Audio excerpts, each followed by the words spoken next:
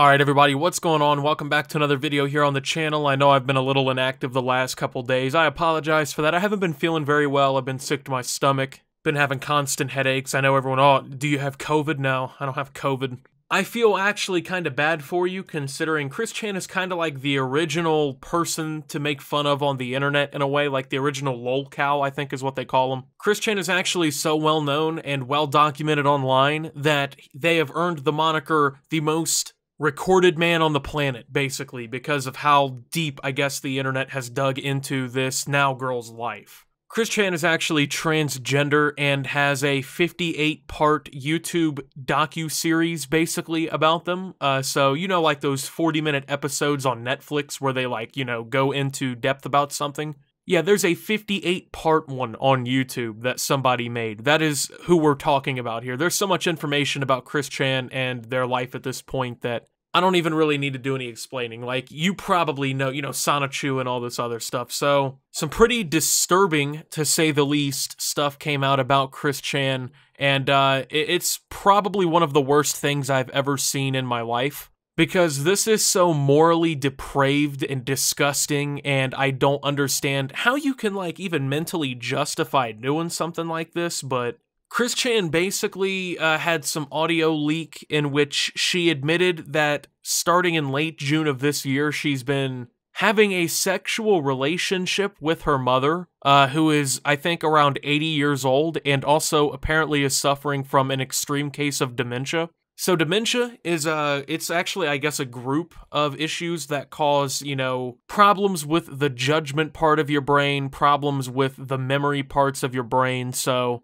it's pretty common in older folks. You probably have at least heard of somebody having dementia in your life. And so I think just the fact even that we're talking about an incestuous case here to begin with is already completely fucking disgusting. If that doesn't add on to it, man, then you really just must stoop pretty low. So I'm gonna go ahead and play some of this leaked audio for you here. I'm gonna warn you, it's enough to make you want to vomit. It's honestly disgusting. If you don't want to hear the audio, I have provided chapters on this video so that you can skip it without feeling like you've missed out on anything, because we're going to talk about it afterwards anyway. So feel free to use those below, and if you want to hear the audio, here we go.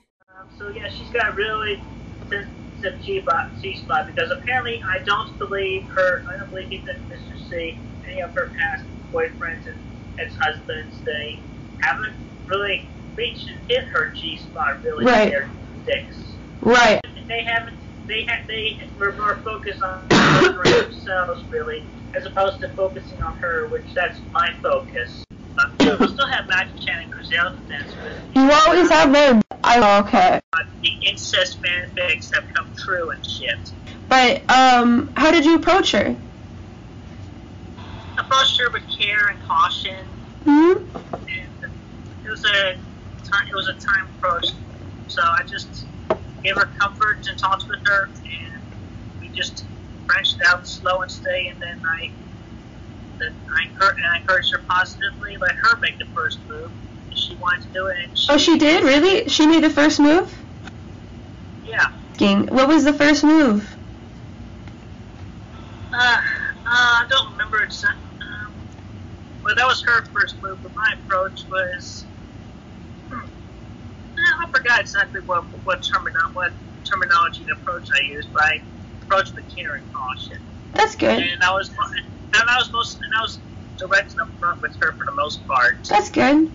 I don't remember exactly what she said, but it was I think she was partially confused at one point, but then she came around, obviously, with the more approaching that I was doing with her along the way. I'd say it was satisfactory. It took a while. It took a few tries to. It took a few tries, yeah. She is older. And plus, also, she's very understanding about the whole thing as well. I was direct with her, still direct and honest with her. I made sure that obviously, I'm never gonna propose marriage to her at all, because we're already daughter and mom. Yeah, mother and daughter. Not too many others at this time, but. Obviously, with my affirmations, I'm attracting my twin flame, and we proceed towards it more slowly. So you heard the same thing that I heard, I'm assuming there. That is probably one of the most absolutely insane recordings I think I've ever heard in my life.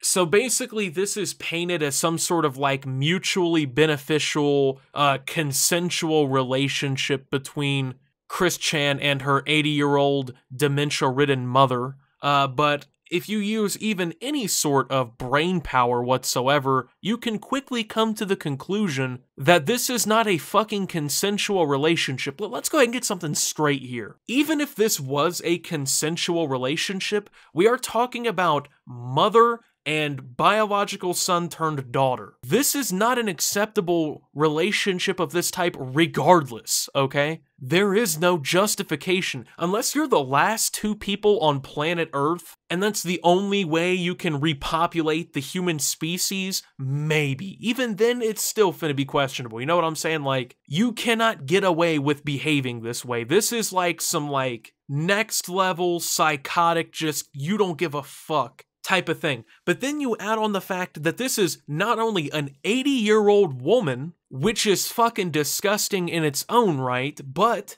it is also your mother, which is triple, not quadruple disgusting maybe. And then you add in the fact that this is clearly unconsensual, considering the fact that this woman has a fucking mental disorder or disease or issue or something that literally causes her to lose her memory and not even be able to judge things correctly. And Chris Chan is like describing it as if it's like a fucking good thing, right? It's like, yeah, well, we're both kind of enjoying it, you know what I'm saying? We took it slow. She was a little apprehensive at the start. She, didn't really want to do it, but then, I was basically able to coerce my dementia-ridden mother into this. Like, it's just fucking absurd to even try and wrap your head around, to even try and understand, because there's literally no way for a normal person to contextualize this and be like, yeah, this is acceptable, this is cool.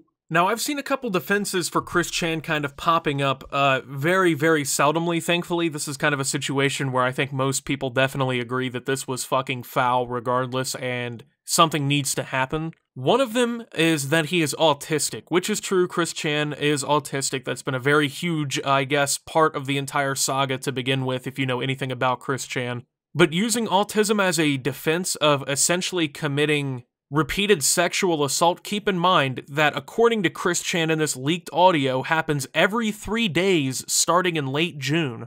And if you schedule it out correctly based on the audio, happened literally fucking yesterday as of the time of me recording this audio. You really don't get to use, hey, I have autism as a defense. That's just my opinion. Especially considering that Chris Chan is considered high functioning. Chris Chan has held actual work in the past. I'll be fired from Wendy's, from my understanding.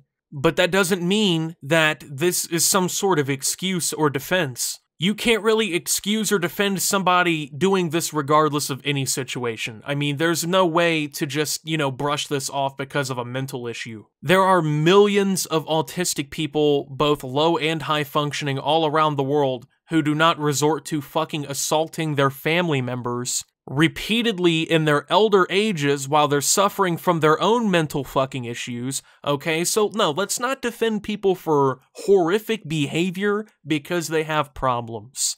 This is a person who's been able to maintain an online persona for well over, like a decade at least? A decade and a half, maybe? Is able to create poetry and complex characters and whatnot up in their head, but you're telling me they don't have the mental capacity to hold themselves back from committing fucking assault on their mother of all people? I'm sorry, I don't bite that, that bait doesn't work for me.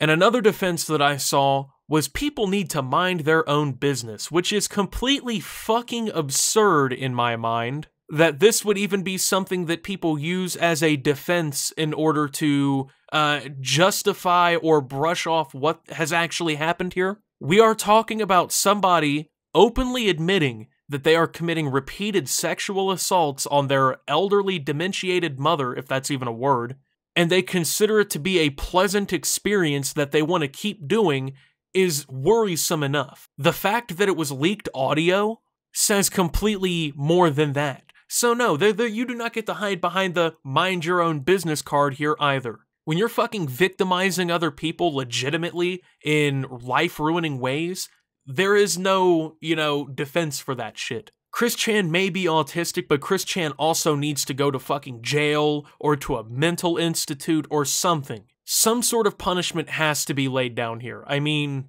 you can't just let people like this get away with doing this kind of shit. This is completely immoral and disgusting on every level possible. We live in what's supposed to be a moral-guided society that's advanced beyond fucking prehistoric caveman behavior. We aren't, 6 ape humanoids starting our first species, having to fucking actually stay within the bloodline in order to reproduce. This is not what we're talking about. It's just fucking disgusting, dude. Like, the more that the details are kind of, making sense / connecting and piecing together, it's just absolutely absurd. I mean, if it makes it better, at least he's not considering marrying the mother of his that he's assaulting, so honestly, I don't know the way out in this situation. I don't know how this gets resolved. I don't know if the police become involved or if the internet forgets about it tomorrow because something new happened. I don't know. But regardless, something genuinely needs to be done here. This is absolutely fucking reprehensible. I think that's really about it for this video, though, you guys. Yeah, with that being said, if you did enjoy this video, make sure to leave a like, subscribe if you're brand new around here on the channel, follow me over on Twitter and Twitch at @SubToOptimus. Make sure to check out Shop Opti down below, and check out that Chris Chan documentary series if you haven't. It's pretty good. And with that being said, until my next video, guys, this is Optimus. Well, just stunned, to say the least. I mean, Chris Chan really ruined a lot of internet history, I think, and signing out.